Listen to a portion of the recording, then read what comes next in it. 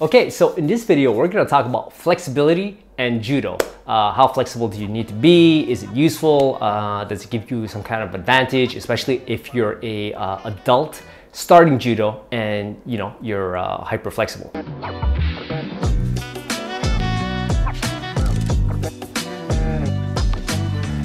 Okay, this is from Gil Bates. Gil, okay, is super flexible. He was wondering if he starts judo, it would be okay, it would be some sort of advantage, or he would die from it, because supposedly off the internet, if you start when you're an adult, like some people make a really big deal out of it and some people don't. By the way, guys, Gil has a background in figure skating. I know in figure skating, if you jump, you might like land on your ass because you missed the landing. But in judo, like you're being thrown by somebody else and you're actually trying to resist, but he just caught you.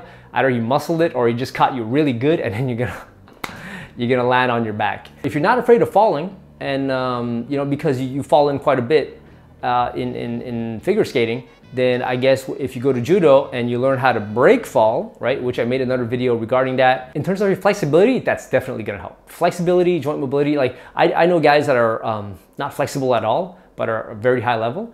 But I feel as though the ones who do the best, in my opinion, in the world are the Japanese, because one, it's their sport, so they have a really solid structure when it comes to judo. They maintain that flexibility throughout. So when you see like the way they fight, it's very like they're not made out of stone, so to speak. Like of course they're strong, but I mean they're flexible too. Your movement patterns are better, and you're more explosive when you're flexible and you have more mobility, because you can generate more force because you have more range of motion, and also like less chances of injury too. Because if you're stiff as a board, okay, you're gonna get hurt. But the important thing is to learn how to fall, get comfortable with that. So I think Gil here would actually pick it up pretty fast because he's not afraid of falling. Once he learns how to fall the correct way on tatamis, which is even safer than falling on ice when you really think about it. Why would people say that you would die if you start judo when you're an adult? Like me, I had pretty decent flexibility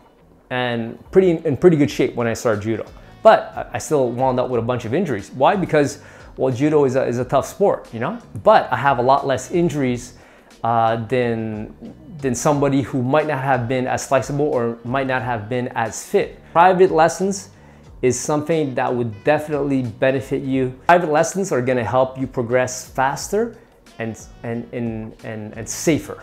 Unfortunately, when there's just too many people, it's hard for them to just focus on you. They gotta go see other people too. They have assistant coaches and all that, but they can't be spending. But if you take privates, and I'm not saying that you have to take them for super long periods of time, but it's definitely gonna help you at the beginning. Listen, I hope that answered your question. I hope that made sense. So if you have any more questions, hey, don't be shy, guys, in the comments, okay? And I'll catch them when I can, as much as I can.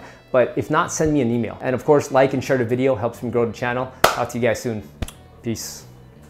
So thank you very much for watching. Don't forget to like, comment, subscribe, and click on the notification bell. Also, there's a link down below. If you guys click on it, it's gonna bring you to a page where you could follow me on all my social media platforms. And you can also apply for coaching so that you guys can work directly with me. Also, one last thing, guys, if you have any questions, right, send me an email. That's the best way to reach me. I read them and I'll answer your questions, man. All right, peace.